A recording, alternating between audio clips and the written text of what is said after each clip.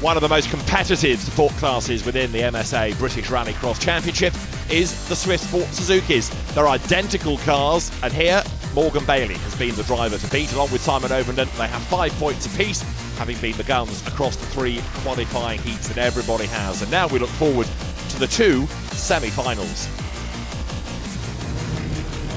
The first semi-final set to get underway. Morgan Bailey is the man on pole position. The drivers now look towards the lights as we get set to go racing. Chris Woolett, Rob Shield at the front of the grid as well.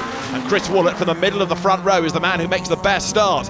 Now it was Woolett that won at Croft, and as they run down towards Hatchett's hairpin then for the first time, Rob Shield is one of those that takes the Joker lap, and behind him in the yellow and black car, very distinctive, is touring car team owner Adam Weaver, the man behind the Power Max racing squad in the BTCC, and no mean rallycrosser himself, in action this weekend. He's trying to get through into the final, as they all are. Top 4 will qualify, and Rob Maynard in 76 runs third. They work their way through the chicane, the circuit modified for this year, and now they make the run towards the loose for the first time. It's been pretty slippery across there. It's had to be watered at times. It's been quite dusty during the course of the day elsewhere, but this is a real challenge for the drivers as they work their way through this slippery infield part of the circuit, and then make the run down towards Honda Curve, back onto the tarmac, speed building. Rob Shield, you saw in 152, son of former British champion Michael Shield. The cars accelerate through Honda Curve and then up over the line. So Chris Woolett, who's made a very good break from the opposition, he leads at the end of the opening tour. Second is Morgan Bailey. Remember how well he has gone in the heats across the course of the day. And now Rob Maynard coming under attack. He goes for the Joker lap, and that means that Rob Shield ducks up the inside of him and retakes track position. Adam Weaver also there, look, getting himself back into the mix. He takes the conventional route through Hatchett. It's not the Joker lap this time. He's done his. So now he sets off in pursuit of Rob Maynard. Big lock up there. Who was that getting it all crossed up? It was 26, and that's Morgan Bailey. It's a very fast left-hander, and then you stand on the brakes, thread through the chicane, and work towards the loose. Up towards the top of the circuit, and then you keep on wriggling. Drivers in the supercar class, though, have said it's a nice, fast, flowing feel to the circuit these days. So generally, the work that's gone into Pembrey over the winter has got a thumbs up from the drivers. Morgan Bailey sprinting his way back towards the tarmac. Rob Shield there going after Chris Woolett. Now Woolett yet to serve the Joker. The question is, when he does, whether or not he's going to be able to come back onto the circuit in the lead of the race. Adam Weaver there hard at work. Turns his way through Honda Curve, wipers on. You don't need them on this part of the circuit, but if they are on, then you don't have to worry about flicking the lever when you hit the loose and you get all the mud in your face. Adam brakes late, locks up a rear wheel and turns right through the hairpin now.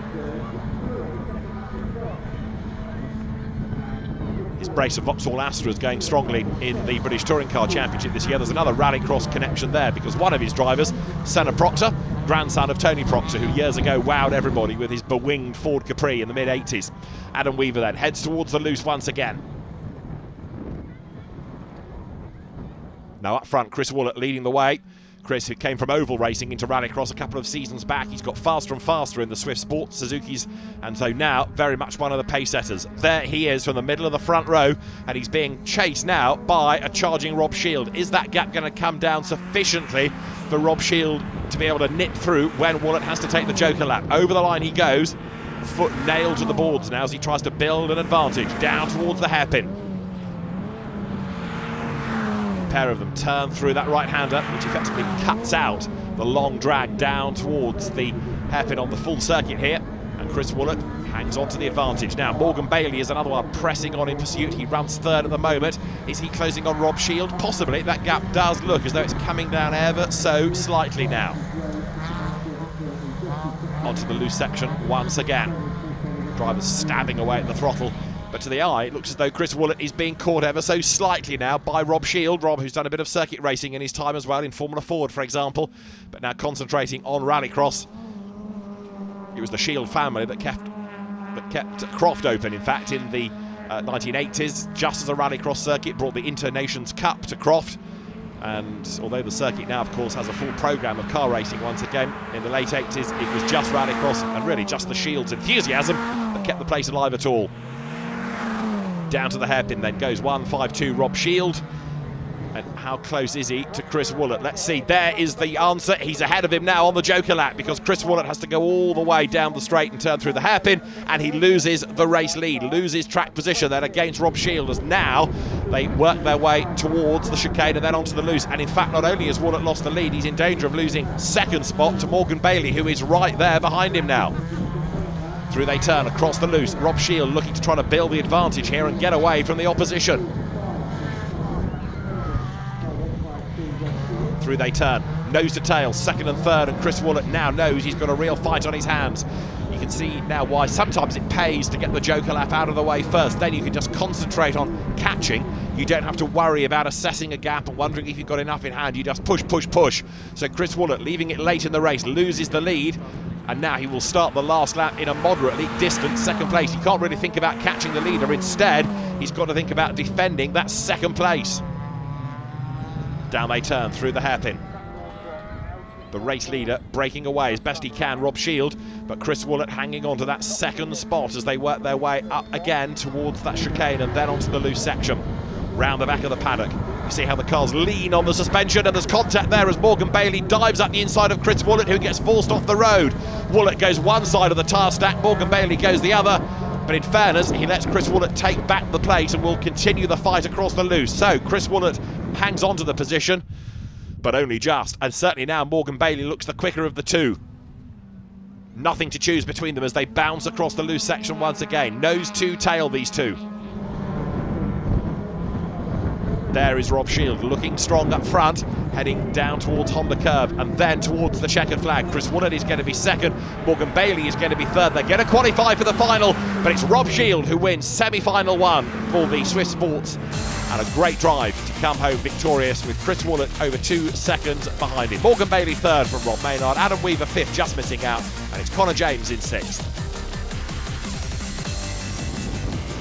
Semi-final 2 for the Swift Sport Rallycross contenders about to get underway. Simon Ovenden on pole position. Brother Tristan has been going well in the Super Nationals. There's Christian Hainsworth and Dominic Flitney on the front row of the grid as well. We go racing. Good start from the second row by Don McLeod, the Border Force officer with the Saltire across the roof.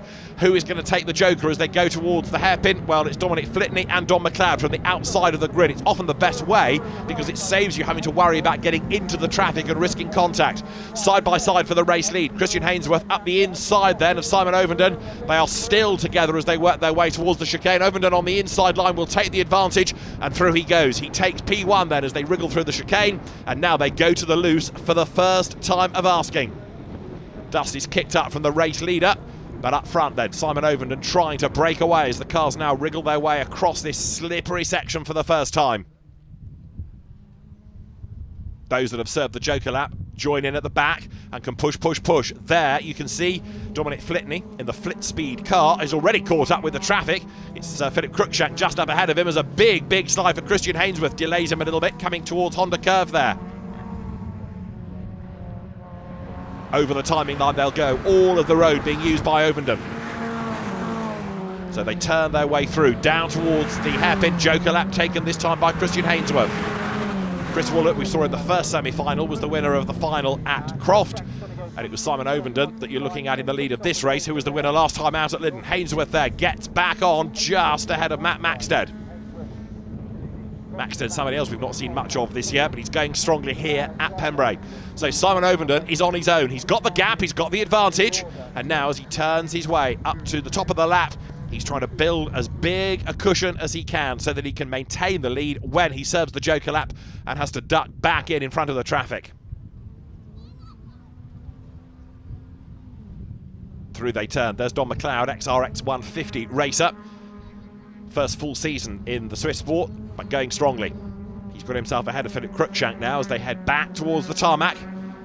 And another spectacular slide. This time it is Matt Maxted hustling on as they rejoin the tarmac off the loose. Suddenly you get a completely different sensation. There's more bite in the grip, and that's unsettling some of the cars that may have been sideways on the loose, and suddenly when they hit the tarmac, everything grips back up and it's a bit of a handful. Ovenden serves the Joker, maintains the lead. He comes back on ahead of Christian Hainsworth. The two of them now power their way through Diveni Bend, heading towards that chicane and then towards the loose section. Hard on the brakes. Turn right, turn left, turn right again. See the cars threading their way up towards the loose. Meantime, there, 2:47 is Dominic Flitney. Now, what further progress can he make? It looks as though he is inching up onto the tail of the traffic. Matt Maxted is up the road ahead of him. Remember, it's the top four we need to see go through. In 1:45, Christian Hainsworth pushing on, trying to bring down the gap against the leader Simon Ovenden. But, of course, he's got to finish in the top four. The last thing he needs is to push so hard he makes a mistake, goes off the road, and doesn't qualify at all. So now the drivers have to be pretty sensible about this. If they're second, is it worth staying there and qualifying, or worth going for broke? There's a lockup from Simon Ovenden then at the end of the pit straight, turning his way through the hairpin. The battle is on behind. Look, Matt Maxted ahead of a really committed Dominic Flitney, using all of the road. Goes a little bit wider, but what he does maintain is the momentum. Does that help him on the next long left? Hainsworth locks up as he scrabbles right and then left and then right again. But no matter what anybody seems to be throwing at him today, it looks like Simon Ovenden has got the answer. He and Morgan Bailey tied on points after the qualifying heats at the very top. So both showing great pace, and Ovenden again here looking good. And of course, he is on target for a victory. It wasn't quite so easy for Morgan Bailey in his race. So does that put Simon Ovenden in the box seat heading for the final? We'll wait and see as there. Back onto the tarmac goes the 83 Matt Maxted car. Dominic Flitney tucked up behind him. So that fierce fight's on for third rather than for the lead of the race, because they go over the timing line again, with Ovenden looking strong. Works his way round the back of the paddock. The fans on the banking watching what's going on. And there, Matt Maxted serves the joker. In so doing, loses a chunk of time and falls back behind Dominic Flitney. So Flitney up to third. Here, Don McLeod is busy battling with Philip Cruikshank as they break for the hairpin.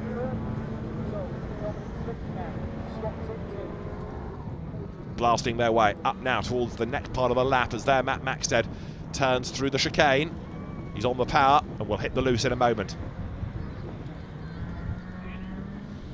Simon Ovenden then blasting his way up towards the end of the lap, back onto the tarmac. He's got this healthy advantage over everybody else. It is looking mighty impressive, this race, for Simon Ovenden. And as he works his way towards the last lap board, only now a real disaster is going to cost him a semi-final win. But crucially, he wants to be a final winner. Best way to do that, start from pole position. Lower down the order, Philip Cruikshank still hustling on behind Don McLeod, but I think he's lost a bit too much ground now, and that slide ain't going to help either. The car gets all unsettled, corrects it, turns into Honda curve, but it's another 2-3 lengths lost. Simon Ovenden up towards the loose once again. He'll just turn out of the chicane, but now he can control this pace all the way to the flag. There is Don McLeod further back in the pack. Small engines, of course, these Suzukis have, so they haven't got the acceleration that you get used to seeing from the Super Nationals or the supercars, for example. But don't think for a moment there's any less commitment being put in, because with them being relatively underpowered, you've got to maintain the momentum all the time. So they take some driving, and the master here has been Simon Ovenden, who will turn his way through to score semi-final 2 honours. Checkered flag is at the ready, and it's going to be a win for Simon Ovenden, who comes through now to take the flag and victory. Second will go the way of Christian Hainsworth, and third in the background, Dominic Flitney, accelerating his way now up towards the line as Don McLeod heads for the checkered flag as well. But I fear he's going to be outside that magic 4. He fends off Philip Cruikshank, but let's just confirm as they come across the line where Matt Maxted is going to slot into the queue. He should be fourth, having taken the joker a little while ago. There is the flag to McLeod and Cruikshank. Semi-final 2 won by Simon Ovenden, Christian Hainsworth second from Dominic Flitney, and Matt Maxted does indeed qualify fourth ahead of Don McLeod and Philip Cruikshank. 6 laps of action in prospect. The Swift Sport Rallycross final set to get underway. It is Simon Ovenden on pole position, Rob Shield and Chris Woolett with him, then Christian Hainsworth and Morgan Bailey on row 2. The third row, Dominic Flitney, Rob Maynard and Matt Maxted. This, on the evidence of the heats and the semis, is going to be good. Green lights on. It is blast off as they run down towards the hairpin. Now, who is going to serve the joker lap early on? There's contact straight away between Shield and Ovenden. Woolett goes for the joker, Bailey goes for the joker. Chris Woolett could well have put himself in the box seat by doing that. Of course, again, by being on the outside of the road, it does help to get that out of the way rather than risk forcing away across the traffic and take the clipping point for the first corner. Ovenden it is, leading the pack then. Rob Shield right up behind him and Dominic Flitney third. Through the chicane they turn, now onto the loose. Dust this time rather than mud kicked into the face of those behind you. And they turn their way into the next left-right S, and then the speed builds as they work their way back towards the tarmac. So Simon Ovenden, a winner earlier on this year. He won at Lyddon. He leads the pack here. The Croft winner, Chris Woolett, is somewhere in that dust storm. Rob Maynard goes through in the black and white number 76 entry. Rob also with a bit of work to do here, as there Dominic Flitney fends off Christian Hainsworth. Flitney has made a good start, in fact, for the third row of the grid. He's running with that leading gaggle, but Hainsworth comes up to challenge as they go over the line now. To the inside line he looks, and Flitney goes for the joker lap, taking Rob Maynard with him, so they have that longer run towards Hatchet, back now onto the conventional circuit, and then they'll turn their way from the chicane onto the loose part of the road. So the Flit Speed car of the race preparation man Dominic Flitney goes up towards the chicane. Still the race leader then, Simon Ovenden, trying to break clear of the rest. Chris Woolett and Morgan Bailey, and there is Bailey in 26. They are playing catch-up, having of course jokered, if that's a verb, on the first lap. Simon Ovenden then turning his way up through that next S. Christian Hainsworth running third. Now can he go after the top two, or is he going to be caught here by the Woolett-Bailey battle that's going on behind him? Race leaders out of Honda Curve, up towards the timing line they come now.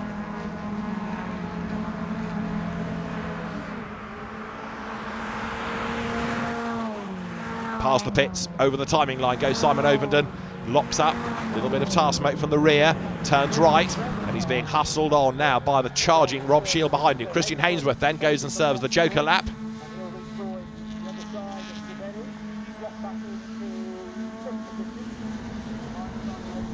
The gap between the race leaders coming down ever so slightly, and third and fourth, Woolett and Bailey. Remember, they served the joker on the first lap, so now they're picking off places as the others have to serve the joker lap themselves.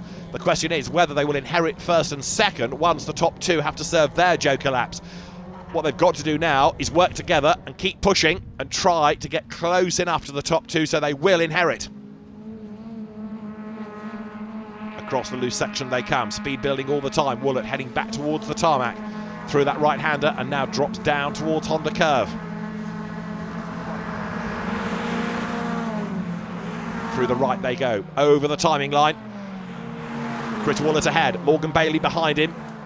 Locking up, standing on the brakes. They turn into, if you like, the first right-hander, whereas it's the longer second option that's the joker lap. Neither of the top two serve it this time, so is Chris Woolett going to get there? There are the leaders, the gap between them still looking as though it's come down ever so slightly as Rob Shield hustles on behind Simon Ovenden, third and fourth as one. And Morgan Bailey realising that if he challenges Woolett for third place and Woolett defends, they're going to hold each other up, so he's just got to sit there for the moment and try to challenge if and when they inherit the place. Working together then, it seems, they come through the S's. Speed builds as they make the run towards tarmac again. They bounce their way across the loose, hit the tarmac, and straight away the car feels completely different. There in fifth place, Christian Hainsworth, and behind him is Dominic Flitney, and he also has dropped back, of course, now that the joker has unwound. The leaders go through. There's the fight still raging on for third place between Woolett and Bailey. And Morgan Bailey tries to get a quicker exit, but to no avail this time. Through Diveni Bend they go. The top two are on the loose again, but it looks as though they are going to serve their joker right at the very end of the race, and that's always a bit risky if you've not built up enough of a cushion. Hainsworth running fifth, Flitney is sixth, seventh there is Maynard. Rob turning right and then left and then right again from tarmac to loose.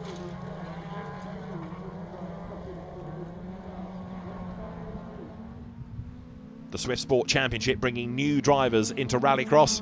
And there, Morgan Bailey drifting a little bit wide, losing momentum and losing time against Chris Woolett. Simon Ovenden has been pressing on, trying to build a gap race long. Now, out comes the last lap board. Rob Shield is behind him. They start the last lap, they head down towards the first corner, and this time it is the joker lap for both of them. And as they turn right, there's a big lump in the road that almost fires Ovenden too far wide, look, because he's over the grass. Who's going to be second? Woolett comes up to challenge Rob Shield now. Simon Overton has kept the advantage. Chris Woolett is right on the tail of Rob Shield for second place. Is he going to be able to make a move? It's got to be now on the inside line, but he can't do it. They've all concertinaed up, therefore, but it means that the race lead is still held by Simon Overton as they work their way across loose again. He's heading for a second victory of the season. And now, look, he's got this cork in the bottle behind him because Rob Shield is keeping everybody else at bay. Through they turn. They're on the loose once more. Blasting their way back onto tarmac. And the checkered flag is just around the corner. It is going to be waved for Simon Overton, who's going to win at Pembrey. A second win of the year in the Swift Sport Rallycross Championship for Simon Overton, who comes through just ahead of Rob Shield. And it's Chris Woolett for the last place on the podium ahead of Morgan Bailey after a great finish. Final results confirm the win for Simon Overton. Rob Shield second, Chris Woolett third. Morgan Bailey, the best of the rest, fourth ahead of Christian Hainsworth and Dominic Flitney, with Rob Maynard seventh, and it's Matt Maxted in eighth. In the championship, Simon Overton now pulling away a little bit from Chris Woolett. Up to third, though, is Rob Shield. Morgan Bailey fourth ahead of Rob Maynard, and Christian Hainsworth in sixth.